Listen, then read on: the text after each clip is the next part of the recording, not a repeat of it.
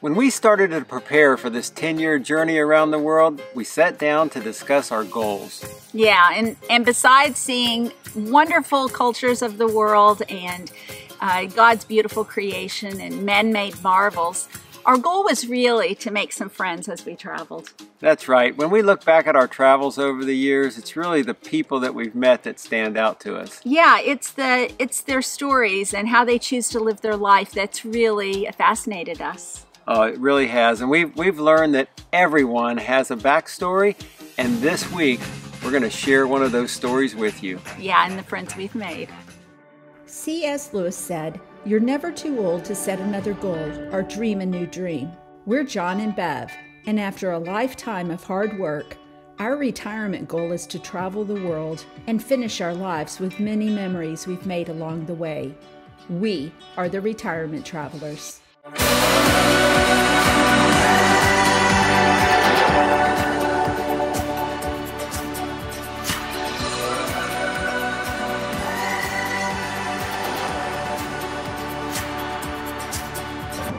Come along as we travel the world on this crazy retirement adventure. As we were traveling through New Mexico, we stopped at a little mountain town called Cloudcroft at the top of the Lincoln National Forest. We stopped for lunch, and while we were there eating, we struck up a conversation with another couple sitting in the next booth. Their names were Connie and Eric. And during the course of the conversation, they actually invited us to their home in Northern California. And they had mentioned water skiing, but we had no idea that they actually had a water ski lake in their backyard. It all began when Eric was 12 years old and he watched the wide world of sports just like we all did. Oh, I loved it. I did too. He watched the Masters water ski tournament where they slalom skied, and he was determined to learn it himself. So he recruited his brothers, and they gathered up some string, some milk jugs, and some steel out of their father's workshop, and they headed to the Sacramento River where they dropped it into the water. Now, Eric's first boat wasn't a high-tech marvel that you see today. No, his brothers had two 4x8 sheets of plywood laminated together with a 10-horsepower motor strapped to the back. It was Eric's very first slalom course, and he was determined to perfect his skills. Over the next 8 years, Eric thumbed a ride behind any boat that would pull him. He says he probably rode behind 100 different types of boats. Wow. I know. I can only imagine. He had such passion. And fast forward 20 years and he competed in every tournament he could get himself into, up and down the West Coast. He competed in slalom, jump, and barefoot. He perfected his skills, and boy did he work hard. Yes, he did. In 1998, Eric began constructing his very own water ski haven, Villa Lagos. He used the equipment that he had with his construction company to make these lakes that could be used for his own enjoyment, but also for water ski tournaments. I think what impressed me the most was Eric's lifelong passion with water skiing. See, he's 67 years old and has truly been doing this his entire life. It reminded me a lot of my passion with running and Bev's passion with golf. Okay, that's impressive. That's impressive. That is incredible. Wow. Oh, he's going shorter now. And watching Eric, let me tell you, this is one amazing guy. He's 67 years old, and I'm pretty sure he's world class for his age. I'm pretty sure he is, no doubt. A slalom course consists of a series of buoys placed in the water at an exact distance from one another. The skier begins at a starting gate, and they have to ski all the way down the lake, clearing every buoy.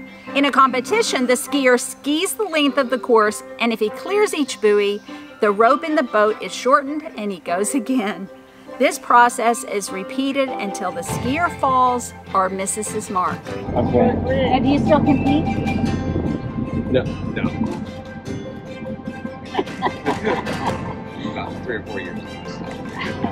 See these line links right here? Oh, I see. Now he made that pass, and so what you do is you shorten the line. It makes it harder. So 32 foot. Okay. 32 feet off. Okay. See, we got 32 feet of rope laying here in the bottom of the rope. So the shorter the rope, the more challenging The harder it is it's for going to him. get. Yeah. And you go until you fall or you miss. Oh. So you can fall at the first. You'll miss the first time, baby. I won't even be able to get up. Let me put it this way. It's really hard.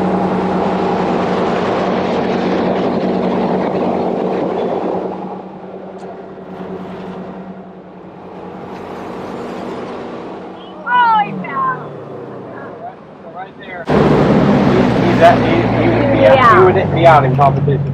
They would score him at, they call him 1.5 right there. Because he did. You got to get around the buoy and back to the wake to score a full buoy. Okay. So he fell before he got back. And you just keep the boat between those center buoys in. Is that? Oh yeah. That's your job. Yeah. I reached for it this much too soon, and I missed it. And that was one of the best one balls I've had in a long time. All right, now you got to run it coming back. Darn it! All right, let's try it one more time. All right, Sean, let's run it. We were so impressed with Eric and Connie, along with their friend Sean, who demonstrated some of his skills for us. On another day, Eric invited us to see the harvesting of their catfish. Yeah, catfish are a great complement to a ski lake. Yes, and the day before, they had harvested nearly 1,800 pounds of catfish. We had so much fun watching them load them into the truck. Living in the sand and the sea, California's been good for me, but I got other plans. Oh, and so I'm gonna up and go all the way to Colorado, see what's waiting there. Come on, woo! 'Cause there's a fire in my heart, I feel the heat of falling stars. I keep running down a rambling road. Couldn't tell you where it starts, gotta find the missing parts, a piece of heaven I can call my own. When you feel it down inside, you know it's gonna come. Baby, where you gotta go? It's a big, big world, and you gotta roll. Oh, oh, oh,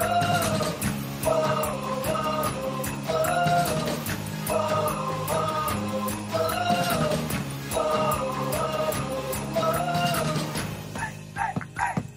I've been a mile high, been low, seen 100 skies or so, haven't found a home. But God knows I won't rest, won't slow, waking with the sun. I'm gone to see what's waiting there.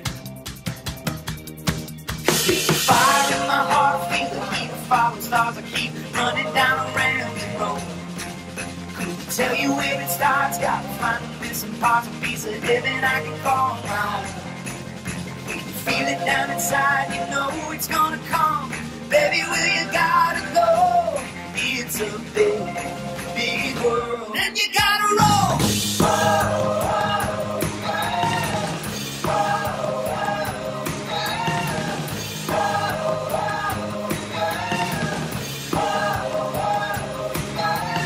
big, big world just waiting. So I'm headed out, headed on, yeah. It's a big, big world just waiting. So I'm headed out, headed on. Usually their crops of fish head straight to the fish market, but this crop of fish was actually heading to a lake near Sacramento where handicapped individuals, adults and children, were going to be able to fish them. Yeah, it brought back a lot of memories for me. When I was in high school and college, I worked with my dad at Easter Seals camps for disabled children, and one of the things we would frequently do is help them catch fish. So I'm sure these catfish are going to bring a lot of joy in Sacramento. So after fish harvesting was over, Sean invited me to play golf on their golf course. And, it's not every day that a girl gets an invitation from a shirtless man to play golf. It's such a fine golf course. It was such a fine course. It was so much fun. We had set out buoys so we would have something to hit at. There were no flagpoles, there was no green, there was barely a green piece of grass. You can move three weeds or branches. 3 weeds or branches. Yeah, so which means... So you can touch your ball? Yeah, or okay. Say you land in a bunch of weeds, you can take 3 strikes at around the ball to clear the weeds with your club. Awesome. Or pick up 3 things. Yeah, I like that. Yeah. I'm in trouble. Okay, your turn.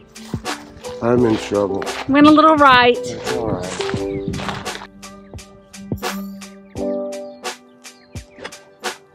Oh, that was pretty good. Think I should chip it?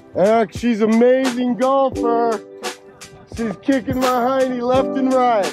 Yeah, not a lot of spectators. Eric and I followed around in a golf cart and watched them. It was so much fun. But thank you, Sean, for a great day. When we started this video, one of the things we talked about was making lifelong friends as we traveled, and we really feel like we did that this week. Yes, thanks guys. Thank you, Eric. Thank you, Connie, and thank you, Sean, for your hospitality and really special memories of Villa Lagos.